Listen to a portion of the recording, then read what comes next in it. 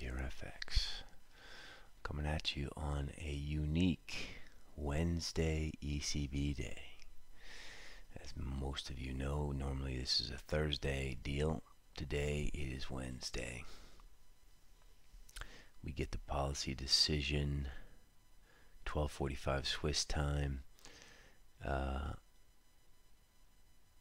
1:45 Swiss time, and then the press conference at 2:30. Mr. Draghi, what's he gonna say? Probably gonna be dovish. He's probably gonna talk about downside risk, and everyone is kind of waiting to see what else he says about LTROs. The press conference is going to be the mover, if there is a mover. Otherwise, we have Italian manufacturing, French industrial production, some European-centric numbers which could move the euro a little bit, but people are going to be on hold waiting for Dr. Draghi to come into the house. Let's take a look at the charts and see what we think is going to happen this morning. Here's the ES chart. Bearish engulfed. Would have been nice to close below 80. At 2 minutes before the close, we were trading down at 78, and then we blipped up there. Quick 5 handles, which isn't really the best sign, frankly. This could easily be a fake out. So we're still keeping it social on the tactical book. We obviously have structures on the downside on the medium term book through options. Looks like we can sell this thing 89.94 today. We will be adding just tiny stuff through the lows, because after a bearish engulfing through the lows confirms, we obviously have not seen through the lows, which is why this is one of the more conservative bearish engulfing. A proper bearish engulfing is you close at the lows, and the first hour of the next day you're already lower. This one, I would call it conservative. So we're going to sell some high ones, and then we're going to have a look at the picture if we start trading through the lows again,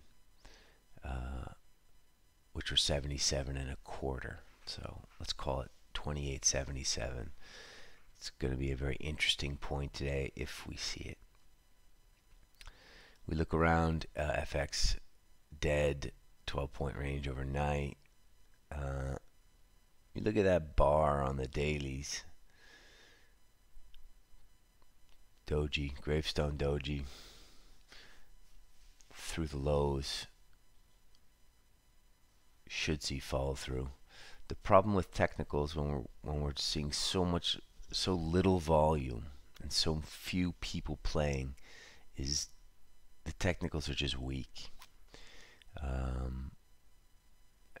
I don't want to get into what are technicals, but technicals are basically telling you the psychology of the crowd. And when the crowd's not around, technicals are weak. So it's like a crazy self-fulfilling prophecy. The ranges are small, there's no money to be made. The signals are weak because nobody's playing.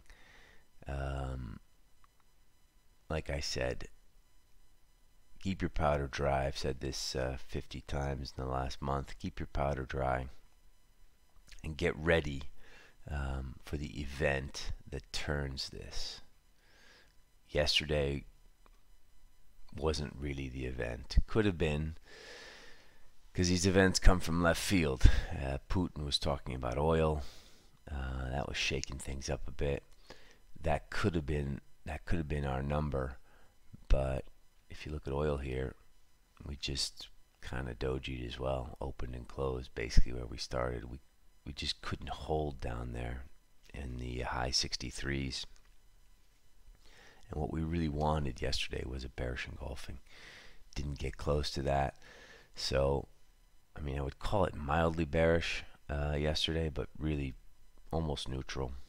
Open and close, same place. This could easily go higher now through the highs, or proceed further through the lows. Oil for us has been tradable. We have a tidy average on a very small position, pretty much meaningless within the scope of the year's P&L. But we're just watching it. We want to be vigilant because when this does turn, you know, it's up 42% on the year. Global growth looks like it's slowing, yet oil is rampaging higher.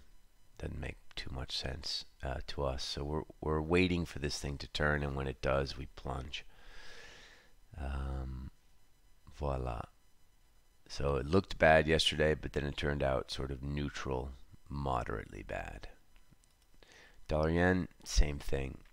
Looked pretty bad there for a second. This hour here, zoop, 25 ticks, which on your sort of average true range is well above what we're looking for these days.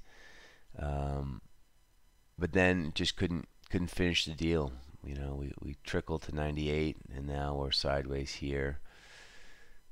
Again, looks like downside's a weak side, but this kind of bar is just mildly bearish, right? Although that is more bearish than the ES bar, but it's not really telling. We're basically smack in the middle of the range, so we don't want to get too excited here. Euro yen, same deal. Had our big move down. This is the dailies. Let's go to the hourlies. Had our big move down from 50 to 29, and we've been tinkering off. This point here, 97, is moderately interesting. This will be a line drawn today by the crowd. So sort of take this low here up to this guy here. This will be drawn, and there'll be some action here, I would say, through the figure. This is obviously going to be ECB driven if it goes. Again, we are core short on a tradable short, so we're selling, we're buying, we're selling, we're buying. The amount is poxy, but we're just trying to stay involved a little bit, so we have a feel for where the exact break in the dam will be. And that's what we're waiting for. We're waiting for the dam to break. And it could be today. It could be 3 months from now. So be balanced. Keep your wits about you. Let's not jump the shark on this. Aussie. On the Debile comments, it went down to 09, then went back up to 42, and where are we? We're really just not doing too much, as you can see. Sideways here. The 55 high was so sort of meaningful. We were waiting up here between 60 and 70. We didn't get paid. We have these tiny Aussie shorts, just like tiny Kiwi shorts. Just bored. Waiting for either 18 to break or 70.50 is really the point we're really excited about. Again, could happen today, could happen 3 months from now, could never happen. Aussie could just continue higher. But just pointing out the fact that very slow, stay very patient. Today, obviously, we're going to see if there's follow through on that ES bar, the S&Ps, and we're waiting for the ECB, right? We'll watch this French industrial production and the Italian industrial production because there is a little bit of risk below, technical risk below in Euro yen. Otherwise, we patiently wait for Draghi. I'll put some specific stuff up on Twitter as always as we get closer to the announcements. I wish you all much profits and a good day ahead. Ciao.